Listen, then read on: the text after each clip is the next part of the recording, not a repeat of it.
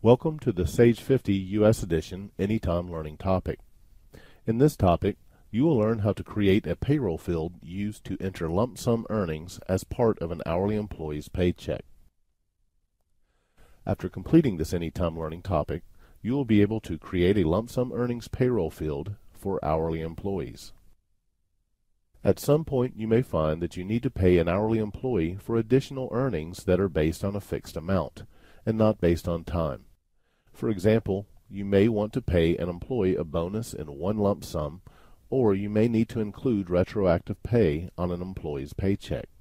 There are two different methods that you can use to pay a lump sum amount to an hourly employee.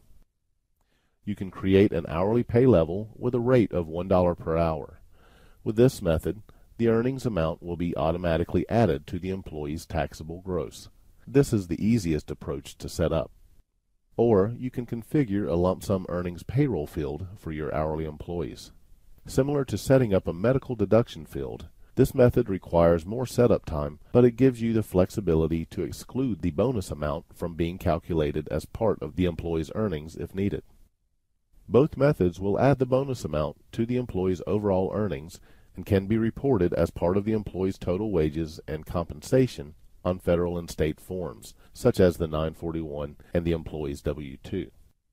In this topic, we will walk through setting up a payroll field that will be used to enter lump sum earnings for an hourly employee when payroll is processed.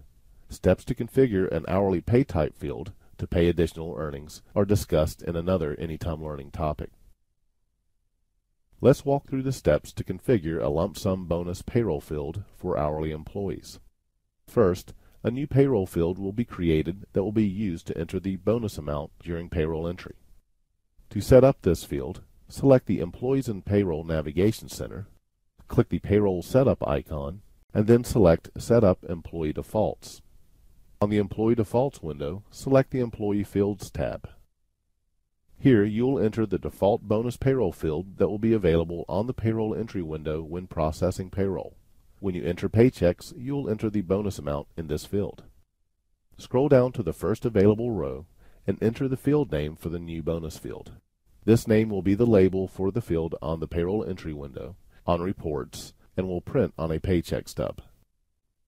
Next, associate a general ledger account for the earnings at the general ledger account number field. This is usually a wages or bonus expense type account. The bonus will be entered manually, so leave Calc unchecked and the amount field blank. Memo and Run should remain unchecked. The next step is to adjust the calculated gross for all taxes that should include the bonus amount as part of an employee's taxable income. For example, federal income typically should include the bonus amount as part of an employee's gross when calculating federal income tax, and should include the bonus as part of the total wages and compensation on federal forms such as the 941 and W-2. To accommodate this, scroll up to the Fed income formula at the top of the list, and then click the Adjust Arrow button.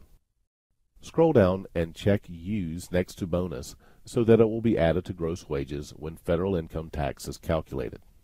You will need to repeat these steps for each applicable employee and company calculation payroll field. For example, select Social Security next. Click Adjust and check Use next to the bonus field. Since your bonuses will be entered as a positive number, the amount will be added to gross pay when computing taxable wages for Social Security. When you're finished, click OK to exit Employee Defaults. Now you are ready to use the new bonus field during payroll.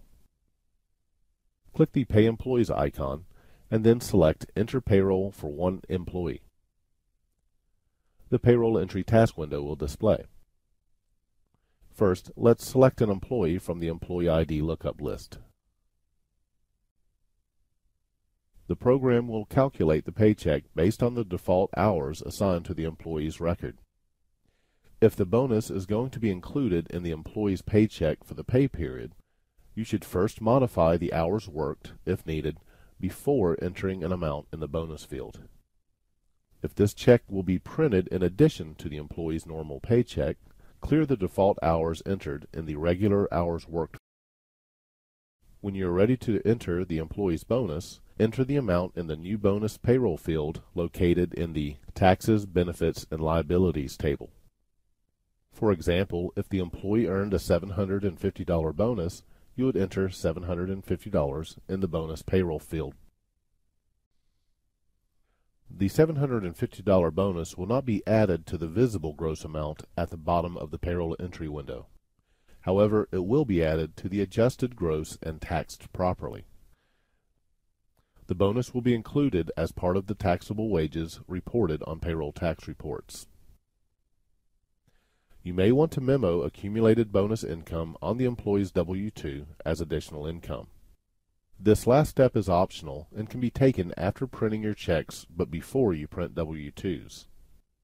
Although bonus amounts are already included in the total taxable wages in boxes 1, 3, and 5, you can isolate and report the total bonus earned for additional record purposes. In the Employees and Payroll Navigation Center, click the Payroll Setup icon and then select Payroll Settings. Select Taxes and then Assign Tax Fields. Now let's click the W-2 Fields button. The Assign Payroll Fields for W-2s window is displayed. In box 14, click the drop-down arrow to open the list of available fields. Select the Bonus Payroll field from the drop-down list. Click OK, and then click Finish to exit the Payroll Settings window. In addition to paying an employee bonus, the steps outlined in this topic can be used to pay an employee for other types of taxable earnings, such as maternity leave, jury duty, and so on. This concludes our look at paying an employee bonus using a custom payroll field. You have successfully completed this Anytime Learning topic. You have learned how to create a lump sum earnings payroll field for hourly employees. Thank you for taking this Anytime Learning topic. For information on additional training options available, please visit us at sageu.com.